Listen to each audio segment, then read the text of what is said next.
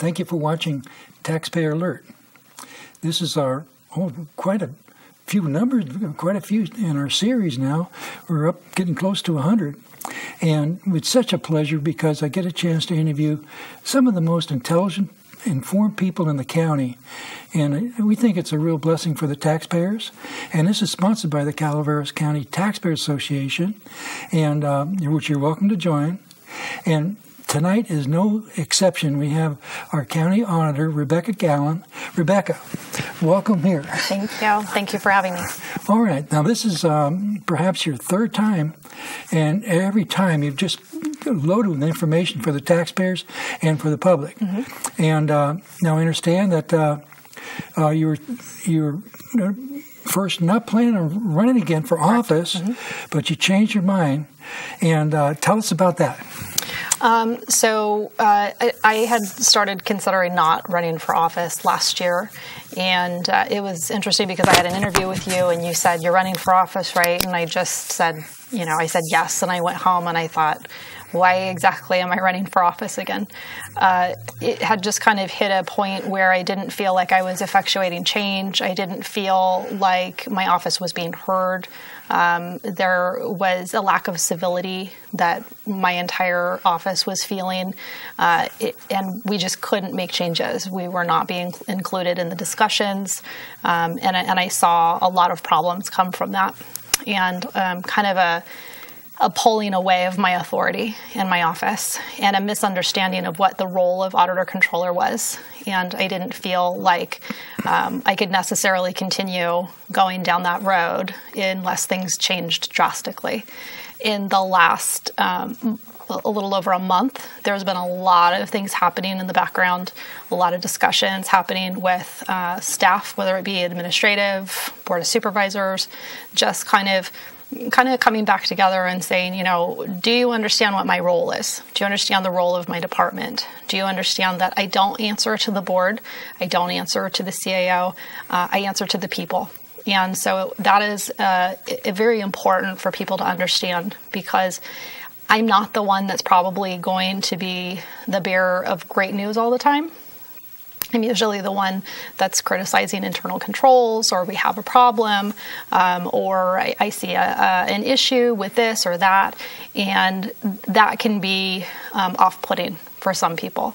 But if you look at it from the perspective that auditor controllers in the state of California are really representing, we're the watchdogs. Mm-hmm. We're watching the taxpayers' dollars, making sure that we are being good stewards of your dollars, of our dollars, and making sure the internal controls are followed. Then, as long as everybody understands that, then I think we can work together effectively.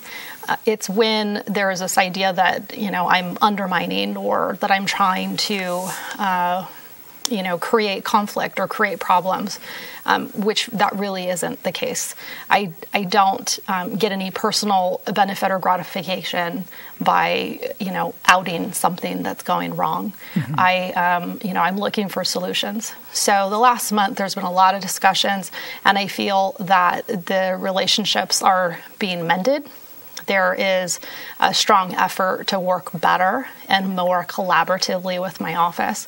So because of that, and I've had hundreds of people in all walks of life, whether it's at a grocery store, yes, taxpayers, that said, "Oh gosh, please reconsider." There was a lot of concern what would happen if I wasn't there. And that was a concern of mine as well, but so was my mental health. So, but, you know, I feel like there's been some positive changes and some respectful conversations. And so because of that, I will be pursuing that re-election campaign. The CAO had, I guess, several meetings with department heads and supervisors on finding ways for better communication and working together rather than opposing each other to provide a better product for the public. Yes. And I think some of this is paying off. The principles that are used are actually fairly well known. They're it's a form of not thought control, but a way of changing your thinking to head off reacting. Right. Instead of reacting, to listen better, and then to apply a positive attitude. Yep. And I kind of see the same thing you're seeing. You always will have grumpy people, but they're there for a purpose. Right. They're there so you can appreciate the other people better. Yes, exactly. Exactly. Well, I was so glad to see you back. Yep. And it should be an interesting campaign. Yes. Now, the next one of the biggest items, of course, is the commercial cultivation ban. And our last interview I think we have with you, you showed some of the numbers about that, and that the county had actually been dependent upon this money to balance its books. And with the potential loss of that, then there could be people being laid off, and it could be fairly serious. Yes. So, what do you see is happening now with that? Well, the reality is that assuming that the ban, everything goes through, and there's no delays on that, and we're continuing forward, there would be an end of the program. And so, again, there were discussions about putting items on the ballot, and depending on how the voters are going to vote, again, it's one of these periods of time that we're not entirely positive if it's going to go right or if it's going to go left, in exactly how do we decide how much revenue we're going to have or not have. So at this point, with the ban looming, we're all having meetings to discuss, what are going to be the impacts, the knowns, and, how much money is remaining and how much do we think is going to be there and how many positions are out there. And we've got positions that were created, but they're not necessarily filled. So we've got vacancies. So it's kind of getting through all of that data and trying to determine the different outcomes of the two pathways. The one path is related to the regulatory program, the commercial cultivation license program, and the other one was related to the Measure C dollars. There's a lot of restrictions on the use of the regulatory dollars, and there isn't restrictions on the Measure C dollars. Right. However, we did balance the budget with Measure C dollars. We did build up our budget this fiscal year with Measure C dollars. And so trying to hammer through where we're going to land is kind of a tightrope walk, if you will, at this point. So there's a lot of discussions going on, a lot of meetings that are happening, a lot of forecasting to try to determine where we're going to land with this thing. So at this point, it's kind of early to tell how far we can go, but there's definitely going to be some shrinkage of our budget. I just don't know exactly what that's going to look like yet. I understand that most of the discussion has been on two avenues. One was a ban, and the other one was regulation. And then in the regulation area, we had ban light, where you impose restrictions in the regulations that prevent people from going into the business because it has maybe 100-acre minimum parcel size or 500 feet distance from the property line, and just kind of wipes everybody out. And so now at the last Board of Supervisors meeting, discussing this issue, which was devoted to this issue, they suggested, after voting for a ban, they suggested that this be turned over to the voters with two choices for the ban and the and regulation. But the suggestion was made that if there was going to be a suggestion for, a voter choice for regulation, it needs to be the one that was approved by the Planning Commission, which seems to be almost doable, where it isn't really a ban in disguised as a regulation. And so it remains to be seen if that's really going to get out to the voters or not. Right. And I think there's a majority of the board right now would probably not want to see that option for the voters to look at. Correct. And yeah. So on the other side, looks like there's litigation coming, quite a bit of it, on the ban, and also based on taking money from people and not giving them back to them, but not allowing to have what they paid for, and which is pretty fundamental in the business community. Yep. You have to keep your word. Yeah. So all of those things are being looked at, and I think that governments in general are sued over everything. So litigation related to cannabis, we have litigation all the time. So it'll be interesting to see how all that plays out. The concern that I have with voter initiatives is that it is what it is. So whatever passes from a voter initiative perspective, especially when you're talking about a land use consideration, we're pretty restricted to what the language is. Right. And the problem that I have with it is that we really struggled trying to implement the urgency ordinance overall. And of course, we all recognize that there were things that could have worked better and some things that did work okay.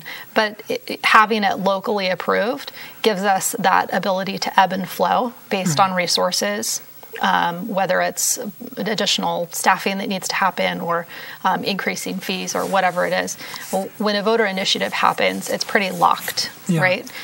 That's the concern I have with voter initiatives, because it doesn't give us that flexibility at a local level. You have to go back to the vote. Yeah, go back to another initiative. And that makes me extremely nervous because we've really struggled over the last year and a half just trying to do what we had in that urgency ordinance. So it's just another one of those kind of, we're waiting to see what exactly is going to happen.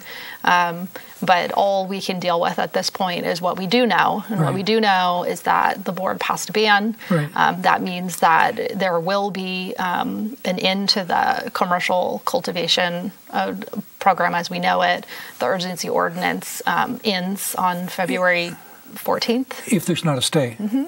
So it's just going to be kind of one of those things where I feel every year we're whether it was the urgency ordinance or it was Butte Fire or it's winter storm or tree mortality, it's we got to get through this one thing to try to before we kind of level out and then figure out where we're going to go from there. So I think it's another one of those periods of time where we're going to have a really difficult time trying to trend out or guess what's going to come down the pipeline. Pretty hard to guess. I don't have that good of a crystal ball. There was a third suggestion, and that was to actually have the county just drop any cannabis ordinances or regulations based on cannabis, allow the state regulations to rule. State regulations then would take over. And then as far as land use, this can be handled under CEQA, which is a planning process that we do anyway for all other businesses. And so when cannabis appears in the zoning codes, it can be handled. It's not really complicated. And I think they're already doing that in combination with trying to do an ordinance. So part of the ordinance is doing things under the Planning Commission and the zoning code, and the other part is to have an overriding law on top of that. And so from what I understand from from the industry, it looks like there's going to be a number of lawsuits, and the county is probably going to have them all together, and rather than have to have separate issues and trials, right. because I understand there's a $100,000 allowance for legal, right. And if you have 10, well, that 100,000, it's going to be $1 million, and that money has to come from somewhere. Right. Yep. And so now that's going to be interesting. Yeah. Yep. And I can't see any simple solutions with what we have working now. No. But we'll keep tuned and report to the taxpayers and try to stay abreast of it. Yep. So I am. So I am in a lot of those meetings, and we are looking at it from a fiscal perspective, from an operational perspective. We've included all of the departments that would be impacted, including the sheriff's department, and what they're seeing. And the reality is, even if commercial cultivation completely goes away, we still have a huge legal. Yeah. We still have a very large illegal industry that's going on that was much, much bigger than before this happened. I mean, certainly our county has had for years illegal grows, but not to the magnitude of what we're seeing at this point. So trying to figure out how we're going to ensure that we're funding our sheriff's department as well is a big priority. Yeah, and then not having regulations other than a ban. Correct. It's kind of hard for the sheriff to do anything because it takes a lot of work to go on people's property, and it can be dangerous too. Yeah. And if you're in a deep black market environment, then it's even more dangerous because you're not dealing with people that are just registered growers. Correct. Yeah. Yep. Now. One of the problems, not only in our county, but all over California, is unfunded liabilities that have to do with pensions. And of course, every county and city is struggling with it. Some are going bankrupt, and there needs to be a solution. And yet it's not quite clear, or at least not agreeable, on what that solution could be. Right. So this was something that I have spoken to for year after year after year, that our pension costs were going to skyrocket, and they were going to continue to go up, and then they were going to stay at a very high level. I estimated that they would be double from where they were, and I'm correct. It wasn't a crystal ball. It was common sense and paying attention to what was happening at CalPERS. I think you announced that on our program. I did. And so it is happening. So the bills are coming. And so trying to figure out how do we get ahead of that. And so what we have done is we talked to the Board of Supervisors and discussed the possibility of looking at an IRS 115 plan. Basically, it's a pension stabilization plan that would give us an opportunity to potentially outpace CalPERS returns.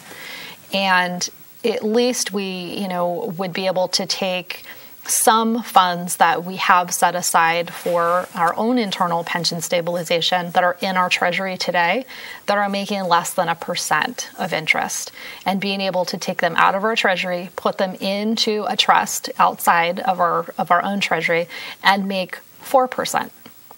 What is CalPERS earning on their invested funds? Well, they say they, included in the actuary that we work with, that CalPERS gives us, and they include in their actuary numbers. They say 7.5. They're going to drop it to 7.25, and there's even been discussions that they'll drop it to 7 or 6 3/4. The reality is, when you look at what PERS has made, some years it was -2, some years it was 1, some years it was 12, but not very many of those years was it ever that high. Right. It generally is not meeting the target that they include in that actuary. So at this point, and especially given the fact that the bond market kind of fell apart, we're just not earning that much money in our own treasury. Right. It's making money where we're not losing money, and we are making sure that the funds that we do have in our treasury are very protected from an operational perspective. Right. But from a what do we do in order to help alleviate some of the strains of this pension, skyrocketing pension costs? Right. The IRS 115 is a really good first step. It's not the only step. So we have a committee that includes, that's going to be including 2 board members, myself, the treasurer, the CAO.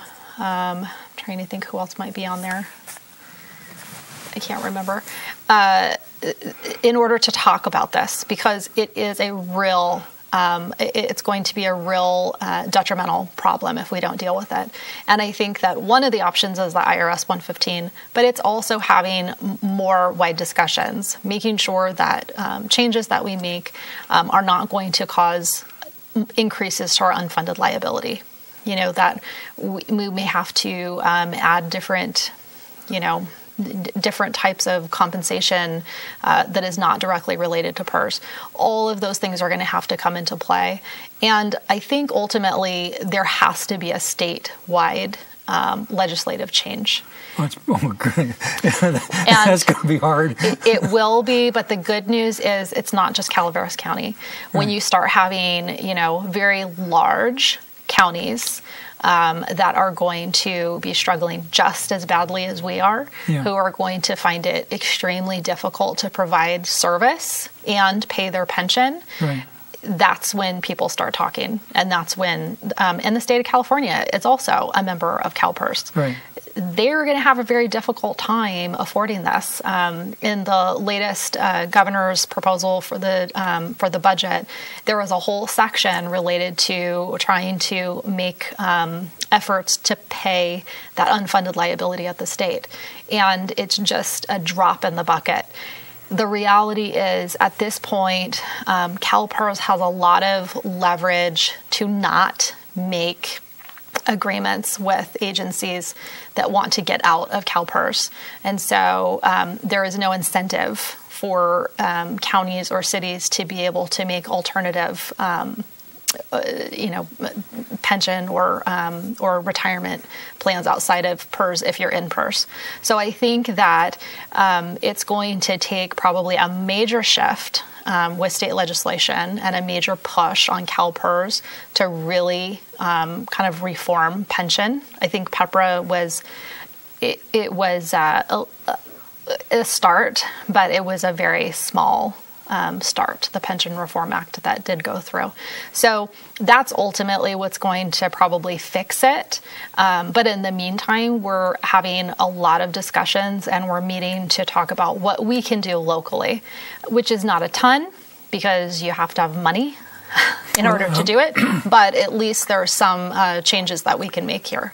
The negotiations that go on in secret between government employee unions and the Board of Supervisors, perhaps there could lie a key in restructuring at the local level. Mm-hmm. The Howard Jarvis Taxpayer Association, John Coppell, has repeatedly said over and over again, we're using the wrong basis. We're using specified benefits. Mm-hmm. When you use specified benefits, there's no end. Right. If you use specified contributions, like the contributions from the employer or the county, then the county can do its budget, and it may be due to circumstances of return on investment, or the retirees may not get as much as they otherwise would. Correct. But it's really their money and their responsibility. And they can control the investment outcomes and the investment decisions on how they're going to do that. And so that's also something to look at. Unfortunately, at this point, how CalPERS is established is that if we wanted to make that change, if you went to CalPERS and said, I would like to terminate our contract with CalPERS, we want to take the money that we have and take it out and do something different with it, they would charge you an astronomical termination. You have to pay for the entire... You have to pay for the entire thing. Unfunded liability up front. And not the current value of the unfunded liability, what the unfunded liability would be without the 7.5 or 7.25 return on investment that is projected out from here to eternity, which may not be real. No, and so it just balloons, and so no one can do it. No one can pay for that. So that's where there's going to have to be a definite shift in legislature on making that change. What approach would be best for the taxpayers to use with the Board of Supervisors to encourage them to act more responsibly at the local level? Is there perhaps an association or a group besides John Coppell and the Howard Jarvis Taxpayer Association? Is there anything else that could be used as an example that the Board of Supervisors could use as a standard when they sit down with the unions in their secret meetings? At this point, I think we're doing a good first step, and this is the first time we've actually had an advisory committee, including 2 supervisors, to even discuss pension. Prior to that, it's me kind of voicing my concerns, yelling from the rooftops, we have a problem. And either the board will listen to it or they won't. Here comes that lady again. Right, here she comes with more bad news. So this is promising because we actually can sit down and have a dialogue, and we can bring, experts in to say, look, she's right. Yeah. And here's the numbers, and here's what's going to happen, and here's why it's happening, and here are some options that you can move forward with. So I think that's a really good first step, and I think that, we kind of scared them enough that they know something bad is happening, and they can see it on the horizon. And so I think that that's going to allow us to have some good discussions and hopefully have some positive outcomes and make some changes that are going to happen relatively soon. And my point to them is these are not discussions that we can keep talking about for the next 5 years. Right. D-Day is happening before 5 years. The can won't kick anymore. No. So we have to have these discussions now, and we have to have implementations in immediately. New budget software. 2 minutes. Yep. So we, I don't know if you were watching, but we did approve some new budget software for the county. I think this is really going to help the taxpayers. One of the complaints I know that you have had and a lot of taxpayers have had is that our budget is really complicated and it's just really hard to follow. It's not user friendly. Unfortunately, that is the model that the state controller puts forward to us. Right. But the software is going to give us an opportunity to have a better dialogue with the taxpayer. Be able to explain our narratives, why we're doing something, what it looks like, and I think that it's going to make a lot more sense to the taxpayer. So I'm really looking forward to it. We should have that implemented for the next budget cycle for the 18-19 budget, and so we will have that up and running in that period of time. So look forward to that next budget. I think you're really going to like it. Oh, that's cool. What was the cost of it, by the way? Roughly. Well, it's expensive, but I think when we looked at it, I have to go back to the board meeting, but when we looked at it, it's saving us. It's saving us money in order to do this. And I think that the importance is that the taxpayer is going to be able to actually understand what it is that we're doing instead of thinking that some conspiracy is going on that isn't really happening. And not like CalPERS. Exactly. We're so delighted to have you. Thank you. Thank you for having me. And thank you for watching Taxpayer Alert. See you next time.